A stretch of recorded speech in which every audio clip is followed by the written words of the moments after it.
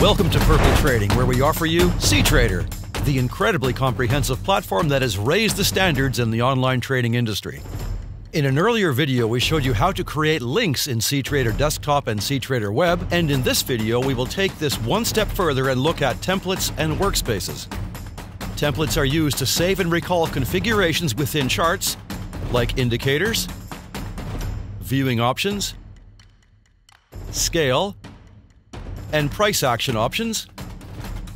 Workspaces are used to save and recall configurations in your entire desktop, including the chart and platform layout, symbols, quick trade parameters, and many others.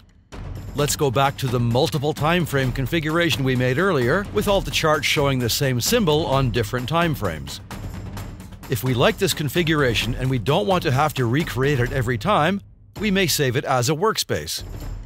Let's call this one multi-time frame and save it.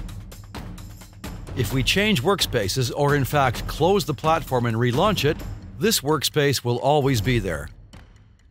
Any workspace you create in cTrader Web will be available online anywhere in the world under this cTrader ID, and any workspaces you set up on cTrader Desktop 3.7 or higher will be available on any Windows operating system under the same cTrader ID. As an added bonus on cTrader Desktop, should you have any detached charts or parts of your trade watch on separate monitors, the workspace will remember.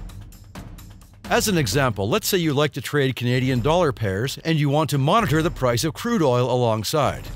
Create a workspace called CAD Oil, and we will add a 4-hour chart on US crude, CL, with no link, a 4-hour chart on dollar CAD with no link, and a third chart with another loonie pair, CAD Yen for example, with a link set to the same color as the active symbol panel.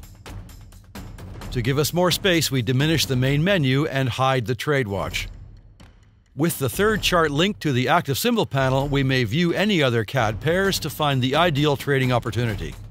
Keep in mind that the workspace will also save the time frames on each chart.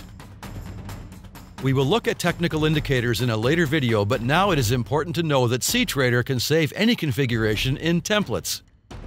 Add an indicator like Bollinger Bands, and perhaps the stochastic oscillator, and save this configuration as a template by clicking on the template icon and give it an appropriate name.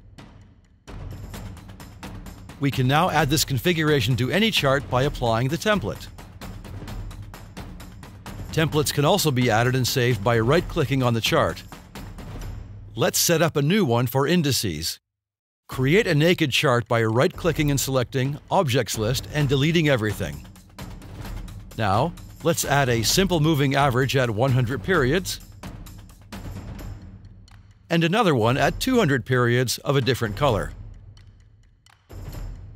Set the chart for D1 or daily candles. Save this as a template as index and ensure that the default box is ticked next to its name. Now, this configuration will be applied to any new chart. Back to our workspace, and we create a new one called Indices and clear all the charts except one. Change the symbol to any index and apply the index template. Now, find all the other indices that you would like to add, right-click on each one, and select New Chart. As we see, each new chart opens with our saved configuration, and we have a special workspace dedicated for this asset class. That's all for now. We hope you will enjoy this cTrader Desktop and Web video series and embarking on your new exciting trading journey with Purple Trading. Thanks for watching, and don't forget to be purple.